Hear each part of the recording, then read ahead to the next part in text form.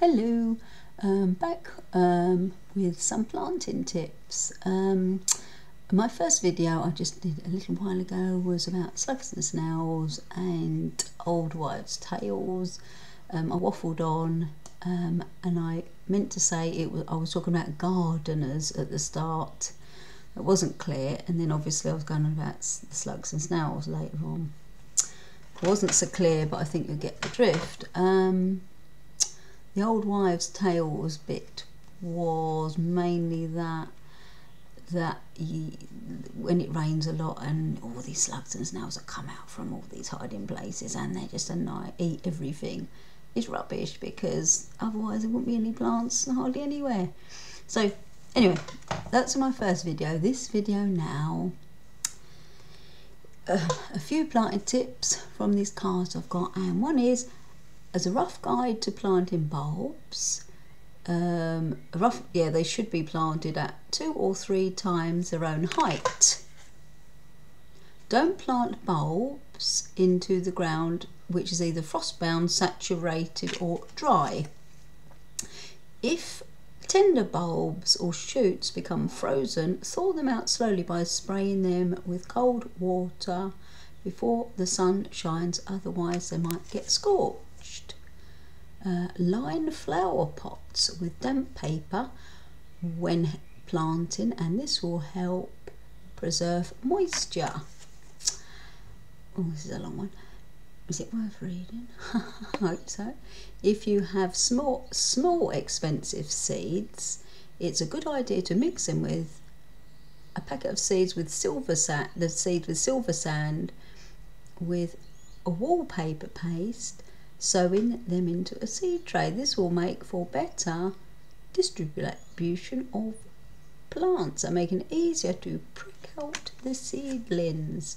It has been scientifically demonstrated that seedlings will grow stronger if you brush your hand over them a few times each day, which obviously simulates the wind. If they're, obviously not outside, because they need to be protected from the pigeons and the slugs and the snails. Yeah, I must admit, when first growing seedlings and you got your little baby sunflowers coming up and it's been lots of rain, and then like say you plant 100, you might be, the ratio, what I was taught when I went to gardening, learn about gardening and all that, college, was, I don't know, the success rate might be 10%. So plant one for wind damage or not coming through, sort of thing, whatever.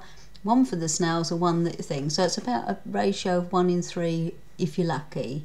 So that, and you hopefully won't be disappointed. But I often, with sunflowers, I plant them out when they're, they got their little hairy legs on, so they're not so, a bit tougher to eat as the snails and the slugs like. They're very tender, moist. It's easier for their little mouth parts.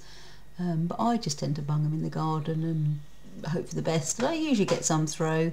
I think you get too obsessed about it. It defeats the object of the whole thing, really.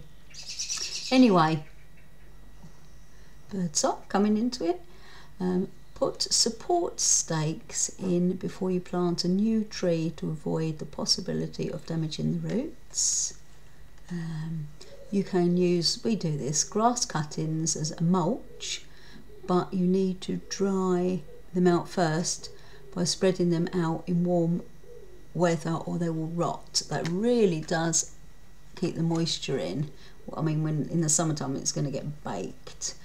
Generally, right now there's loads of rain, plenty of rain in fact, and I will actually do a blog about people moaning about rain, even though there's been rather a lot. And if you are being flooded out, I don't blame you moaning about it.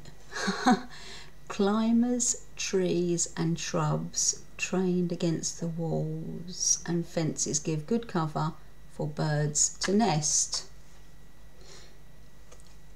Almost any mixed planting will be more resistant to pests than planting which encourages pests and diseases to spread than block planting, or like that companion planting where certain plants smell of certain things, and it deters, like this one, this very example. Garlic is said to repel rose pests, and garlic chives are just as repellent, so this is a good way to protect your roses. That is companion planting. A few more to go. The best times to plant out are the evening or afternoon after the sun has left the chosen spot, or on a dull day, because as I said in my previous videos, we don't want to dry up the roots, because that is a real plant killer. After a frost, try and stay off the grass. Treading on the lawn in frosty conditions can damage the grass. I was meant to actually read this out like 2 months ago, but vinegar kills grass on paths and driveways, kills weeds, deters ants, and increases soil acidity. Put broken eggshells into a watering can. This is a really good one. Fill with water and leave overnight. This will extract nutrients, making an excellent and cheap plant food. Last one, but not least, banana skins placed around rose bushes will provide nutrients. A few little tips there, and I'll be back soon with a garden tour of lush planting. Okay, hope that was useful. Bye bye.